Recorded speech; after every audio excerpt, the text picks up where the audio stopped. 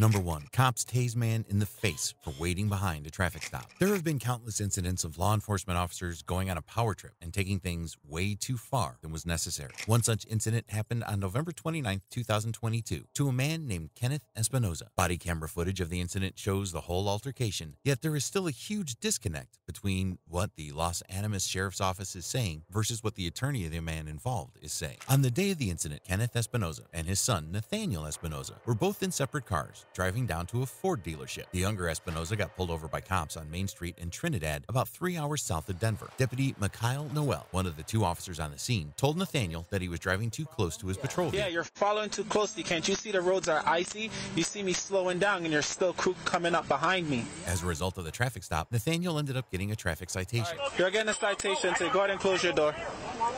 His father, Kenneth Espinoza, had pulled his truck over behind the deputy while still maintaining a safe distance away from the traffic stop to wait for things to wrap up. But a second officer on the scene, Lieutenant Henry Trujillo, did not like the fact and decided to walk up to his truck. Do you need to be behind this traffic stop? Yeah, I do. Why? My son right there, he was following me. Kenneth asked the officer why he was being mean over something as small as this, to which the officer responds that they don't like it when people pull in behind them. Kenneth then fires back by saying, That's what we get paid to do, to pull people over. Well, you don't get paid to be a This is when the situation begins to get heated. Lieutenant Trujillo threatens Kenneth that if he doesn't leave, he's going to get charged. You are not a cop. You don't need to be behind you. Okay? So you need to leave right now. I don't need to do anything. You I'm got on a 5 seconds to leave. A full-blown altercation then ensues between the two. The officer argues that Kenneth has got no reason to be standing behind the traffic stop. No reason. Do I not pay Okay, taxes? do you always stop behind cops when they pull people over? I ain't stopped right behind it. Lieutenant Trujillo tells Kenneth to leave one last time before walking away from the man's truck back to his patrol vehicle. It's at this moment that his partner, Deputy Noel, is finished dealing with the traffic stop and walks up to Kenneth's truck. As the officer approaches, his body camera footage clearly shows that Kenneth has his car parked at a pretty safe distance away from where the traffic stop was. According to U.S. law, citizens have the right to record and observe traffic stops and other police activity as long as their actions don't directly interfere with or impede the officer's job in any way. But the deputy was having a hard time remembering that. You need to go. No, I don't. I'm waiting on my son. He's my ride back to Walson. Leave. Leave. Right as Kenneth started to pull his truck away, Deputy Nicole changed his mind and the situation escalated for the worse. After trying to grab the door handle on the slow-moving truck, Deputy Nicole steps away while shouting and pulls his gun and points it at Espinoza. Instead of getting out of the car, Kenneth slowly backs up his truck and parallel parks it next to Trujillo's cruiser. Noel continues to aim his gun at Espinoza while Lieutenant Trujillo also pulls out his taser. Get out the car! Get out the fucking car! Stop it now! Get out the car! Get out the fucking... Get out the car! From there, the footage shows Trujillo forcefully grabbing Kenneth's arm and twisting it backward outside the truck with him still inside the vehicle. Get out the car! Call state patrol! Patrol has nothing to do with anything. Okay, they don't have jurisdiction over us. Get out of the car now! Kenneth pleads with the officers to take it easy, saying that he felt as if his arm was going to break. What the lieutenant says to him next, however, is truly unsettling. I'm not. Okay, you're gonna get lit up. My arm, man. As the struggle continues between Trujillo and the driver, Deputy Nicole walks around the truck and enters the vehicle through the passenger side and uses his taser's drive stun mode on Kenneth multiple times. As Kenneth is forced out of the vehicle, the deputy can still be seen using his taser on him repeatedly. The officers then manhandle the driver outside of the truck as they attempt to put handcuffs on him. God damn, I just... Get the fuck back! Get back! Hey, he's recording this case. That's fine. He can record all he wants. This is fucking... Another struggle ensues when Kenneth struggles to get into the patrol car. Both officers deploy their tasers on the struggling driver. A loose barb from Trujillo's taser even hits Kenneth's lips. Moments after getting Kenneth inside the back of his car, Trujillo then asks for his ID and wallet. When he resists, the officers double team and drag him down to the icy concrete. Get out the car. Okay, this is how it's gonna work.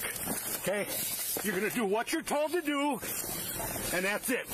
As he's shoved against the patrol car, Kenneth can be heard telling the officers that they're taking things too far.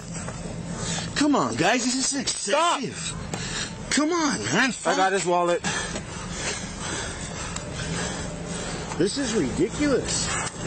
Well, quit acting like an idiot. I ain't acting like nothing. I got a fucking... Kenneth continued to protest against the officer's inhumane way of handling the situation. Kenneth was taken to jail, where he spent the full day before he got released on a paid bond. Prosecutors decided to not press any charges against the driver, and the case was dropped. But now, Kenneth Espinoza has filed a lawsuit in April 2023, along with his attorney, Kevin Mayer. The lawsuit claims that Trujillo purposely turned off his body camera before transporting Kenneth Espinoza, which stands in direct violation of state law. Additionally, instead of taking him to the hospital in an ambulance for medical clearance, Trujillo chose to take Kenneth to jail first. According to the suit, both Noel and Trujillo wrote police reports that contradicted the actual events captured by the body camera footage. The police report said that Kenneth Espinoza pulled up directly behind the deputy, but the footage that we just watched clearly shows that he was actually parked much further away. Another discrepancy arises when Noel wrote in his report that he was dragged by Kenneth Espinoza's truck as his hand got stuck in the door handle. However, the lawsuit argues that the video evidence again disputes this claim. Mayer also alleges that Kenneth was stunned by tasers a staggering 35 times, with the majority of them being in the drive stun mode. This directly contradicts the sheriff's department's account, which stated that the taser was only used once. In the press conference that announced the lawsuit, Mayer said, "Will look like snake bites all over this side of his body. He's got one on his leg that you can see." Kenneth's son, Nathaniel, also spoke about the incident. Pointing the gun at my father and just watching time stop.